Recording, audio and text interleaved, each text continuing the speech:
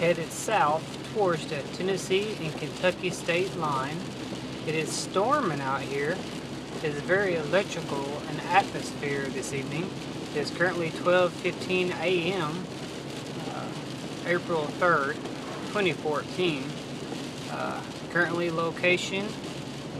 current location is at Interstate 65, Exit 2, Franklin, Kentucky, going currently under the overpass. There is some pretty big lightning bolts, as you can just witness, to your left, to my left, that is.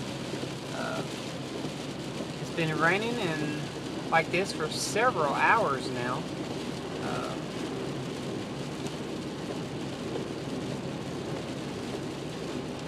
There is some water ponding on the roadways and a lot of runoff because there's a lot of construction around this area.